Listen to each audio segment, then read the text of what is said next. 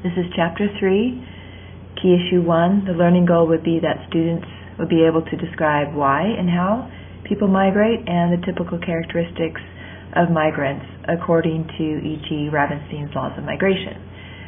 There's a lot of concepts to know, so here's the list: migration, immigration, emigration with an E, mobility, circulation, which is cyclical, seasonal movement, and specifically transhumance, push-pull factors of migration, the three types, refugees, internal versus international refugees, intervening obstacles, or you could say intervening opportunities, internal versus international migration, internal, interregional versus intra-regional, voluntary versus forced migration, migration streams and counter streams, step migration, gravity model as it relates to migration, Wilbur-Zielinski's migration transition stages as they relate to the demographic transition model, characteristics of migrants according to Ravenstein, and remittances.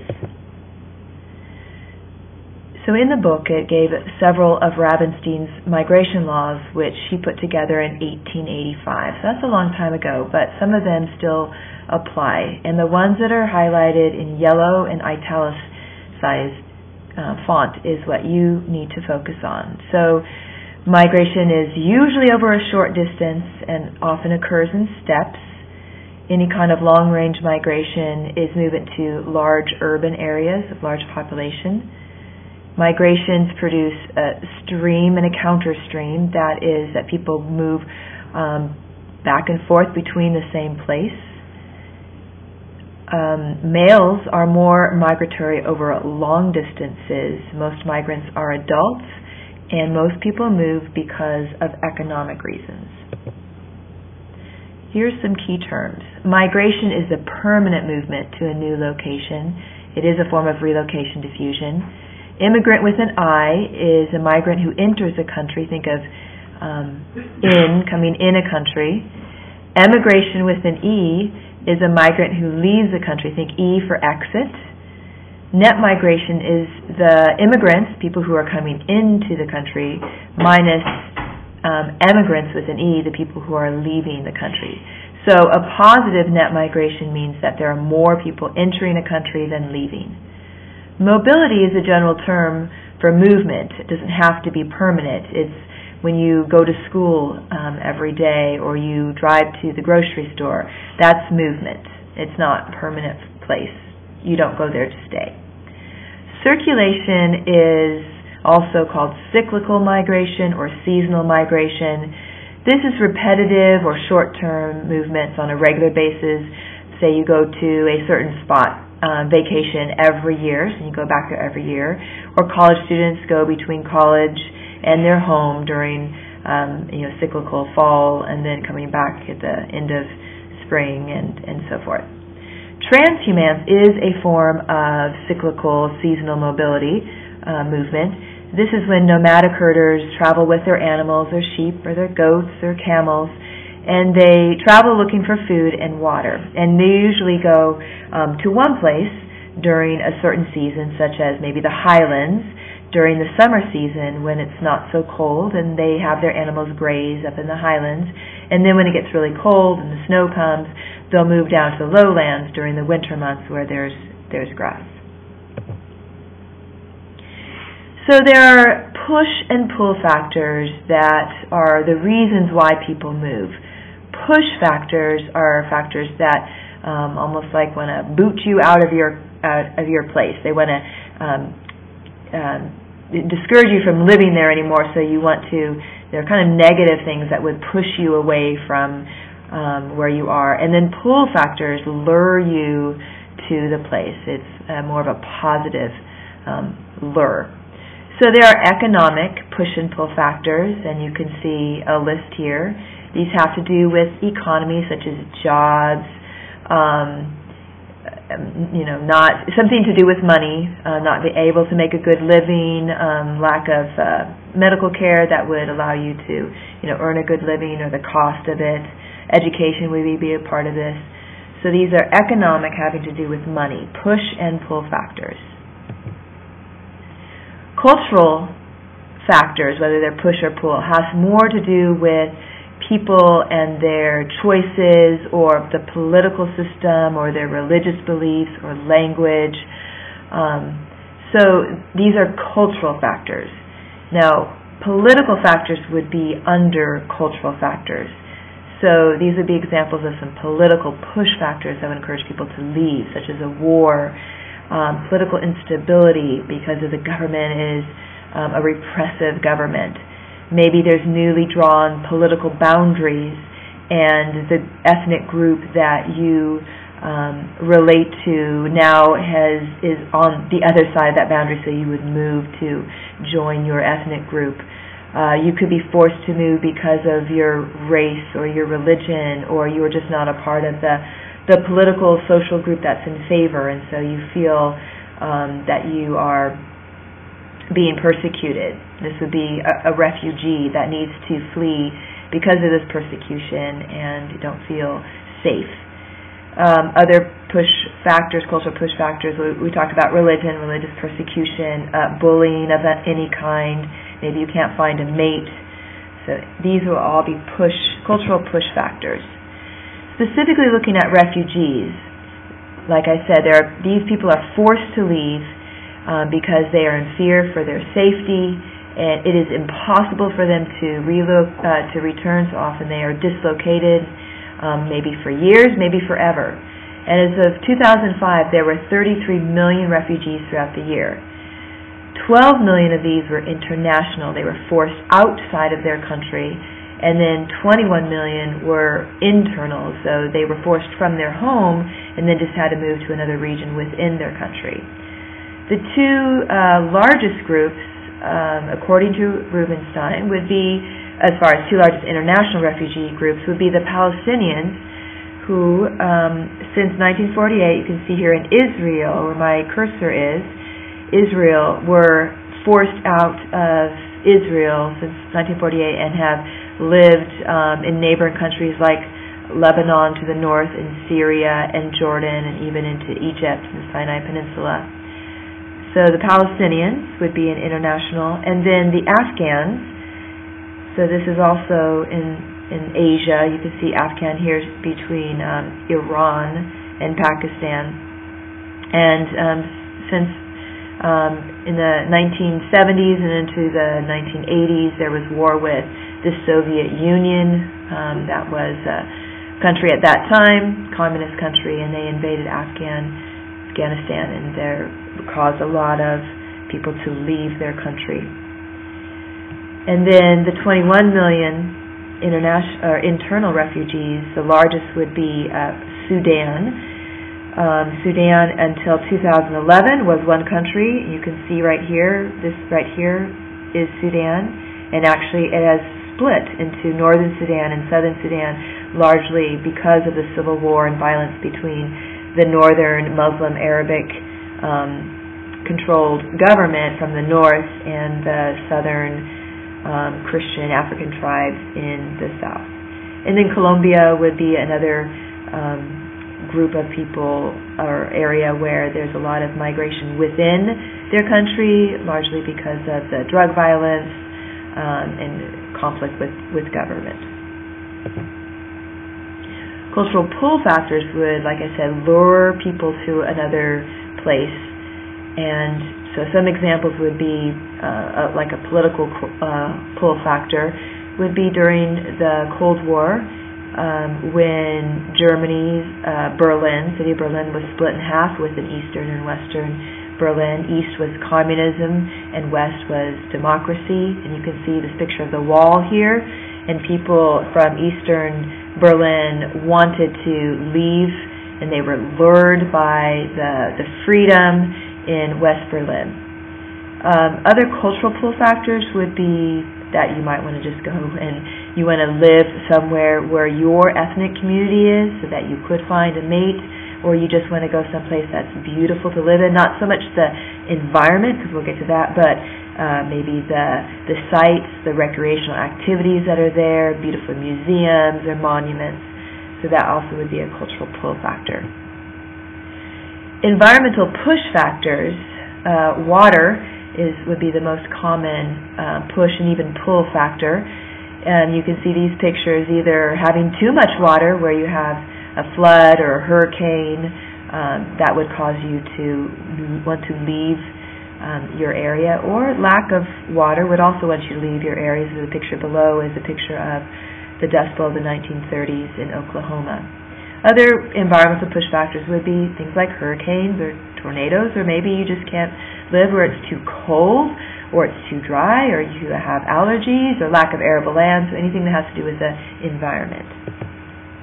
Environmental pull factors would be lures of a beautiful environment that you just want to go and live in, like the Swiss Alps, the Mediterranean coast, and then Florida coast.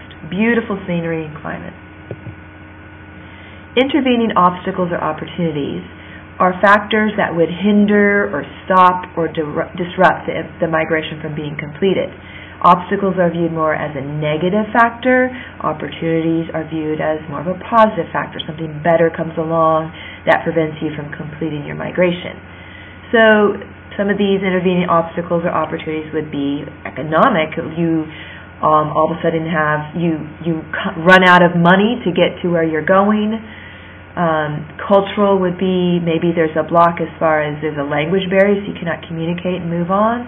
Maybe there's the government policies, you don't have a visa that doesn't allow you to get to where you're going, or you don't have a passport, or there's a quota, which is where a government has a certain amount of people that they will accept into their country, and when the government maxes out on their quota, then they don't allow anybody else in.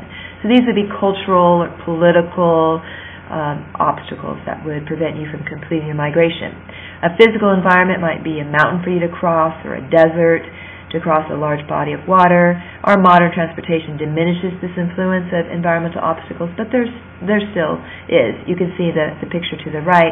This is the desert in Mexico along the border of the United States, and that is an obstacle. Many people don't make it through that desert because of its harsh climate without water and very hot. An innovative opportunity would be such as getting a job along the way, or meeting your soulmate and getting married, and so you stop your migration. All right, Ravenstein has some ideas about the distance of migration, how far migration occurs. So most migration is short distances within a country.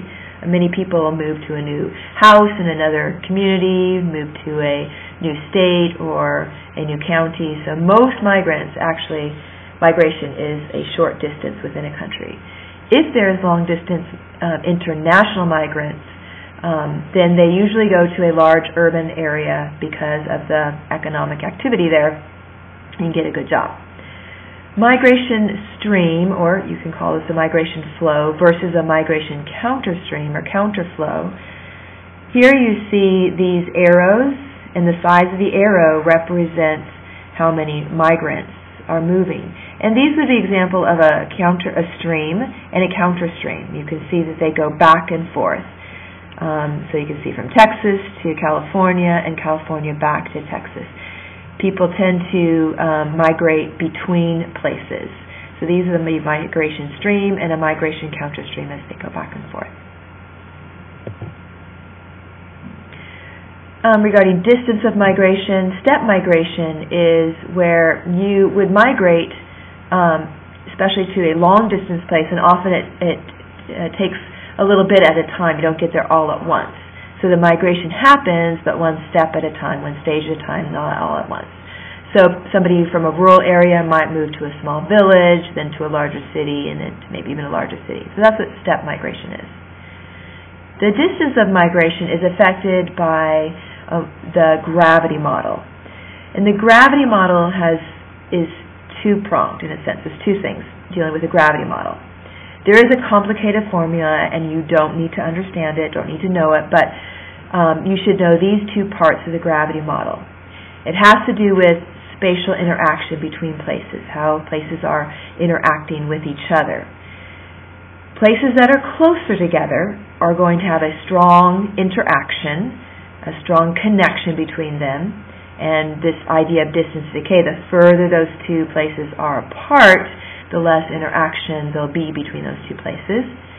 And places that are larger in population have a greater spatial interaction between each other. You can think about this with magnets. If you play with magnets, the closer those two magnets together, you can see there's a stronger attraction and they'll want to pull together. And the further you get those magnets away from each other, then that connection or that attraction diminishes. So that's kind of like the first one. Places are closer together, they have a stronger spatial interaction. The second one, think about having like a large magnet. If you have a large magnet and a smaller magnet, and then another neutral magnet, your magnet would be more attracted to the larger magnet than it would be to the smaller magnet.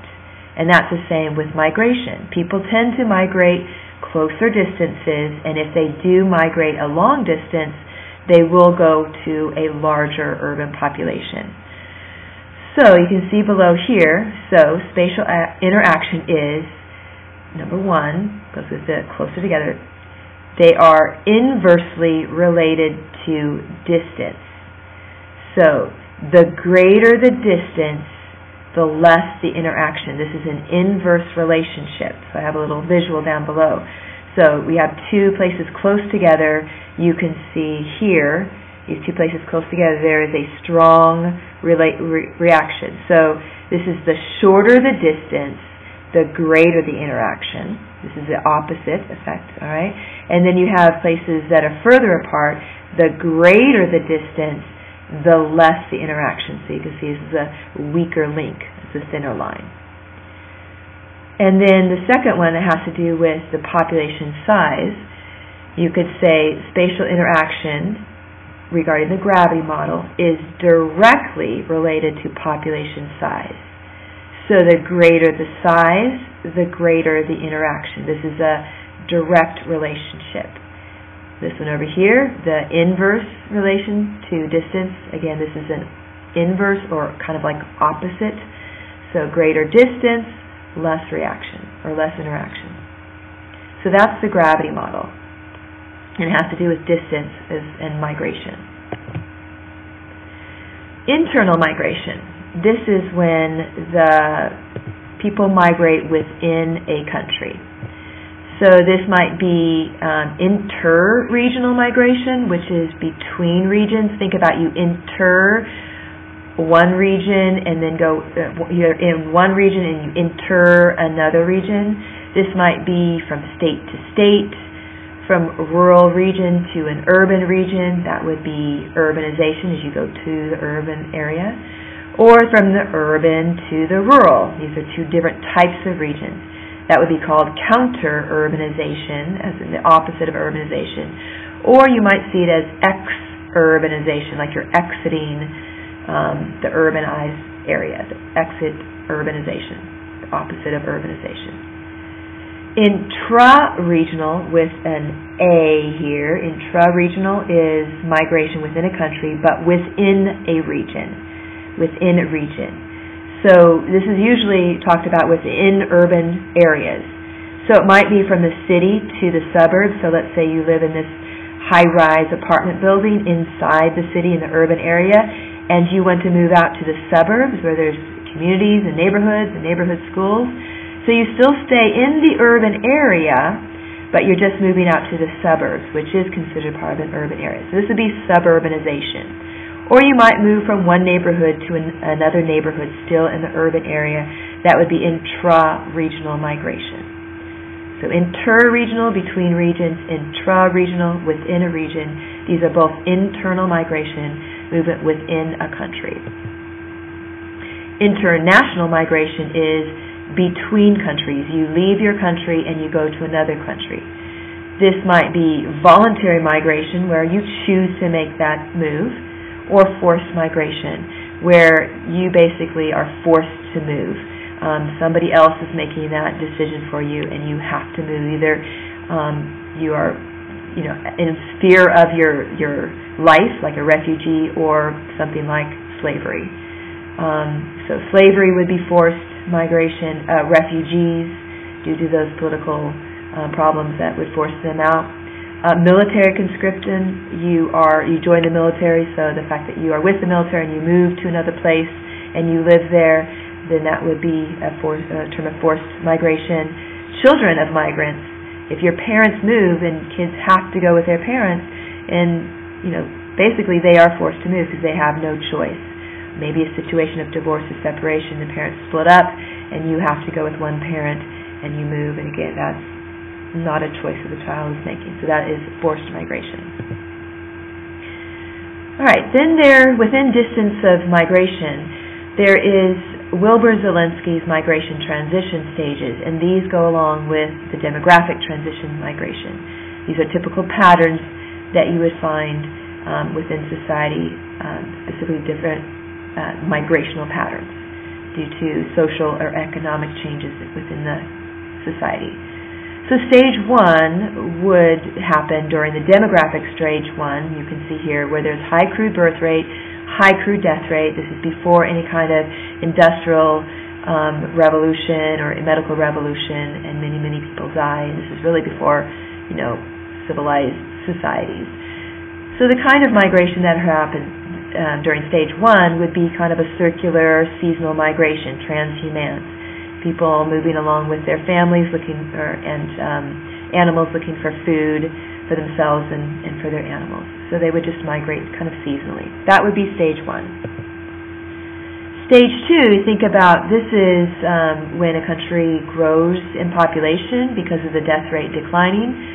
And we looked at 2 different groups of countries that went through their stage 2. You look at Europe and North America. Australia went through their stage 2 because of the Industrial Revolution, and then countries in like Asia, Latin America, and Africa went through their stage 2, or still currently in stage 2 because of the medical revolution. So there's 2 different types of migration that would be typical in a stage 2 demographic transition stage. International migration is typical. Because your country becomes so crowded because of the overpopulation, there's so many people, you want to leave your country because maybe you can't find work, so you leave the country. So that would be international migration. But you could also stay in your country, but often, typically in a stage 2, the internal migration within your country would be interregional. So often you're going from the rural area, you used to be working on a farm, moving to the urban area looking for a job, maybe in a factory. And so here's a chart that shows over time China's rural to urban migration has increased since 1990 to 2000, and expected into 2015, 20, and 25. So you see the estimated urban population, the red, out of the total population of 15 to 59-year-olds who are people who are in their working years, you see the red population bar is increasing, and that is that urban migration as people move from the rural areas to the urban. Stage 3 migration transition stages stage 3, 4, and 5 would all be internal migration. So people are not leaving their country because their country's doing really well, starting to really economically develop, and is internal but intra-regional. They might just be moving from an urban to a suburb or suburb to urban because of their lifestyle changes. They are not moving too far. They're staying kind of within their community, just finding a bigger house. All right, and then the last section was characteristics of migrants. Ravenstein says that most long-distance migrants are males. Up until the 1990s, 55% of U.S. immigrants were males. These are long distance, so people coming from a country outside to the United States. So you can see this picture of migrants in the early 1900s, mostly male. But that trend is starting to change now. So now 55% are women. You see here, this is more typical of today, immigrant workers often working in food manufacturing plants. Many of them women. Also, as far as characteristics of migrants, according to Ravenstein, is that most long-distance migrants are adult individuals. rather than families with children. 40% of migrants are 25 to 39-year-olds compared to 23% of the entire U.S. population. So that means that most of that working age, the fact that that's increased to 40% for migrants versus 23, that more people are adults who are coming and looking for work. However, we see more children are coming with their mothers as the economic situation is desperate. And the Rubenstein's text discussed characteristics of undocumented immigrants from Mexico. They're usually uneducated, often work in agriculture as migrant workers moving from farm to farm, depending on the season of the crops. They often settle in the southwest United States, which is close to Mexico, that short distance migration from Mexico into Arizona and California and Texas, New Mexico. And American businesses like to hire undocumented immigrants because they can pay them less because they're not part of the system, and often they deport them when they want. They're not behaving. Remittances, that would be appropriate to talk about this now. Remittances are the money earned by immigrants that is sent back to their home country. So lots and lots of money, millions of dollars, is sent back to home countries through immigrants. So that concludes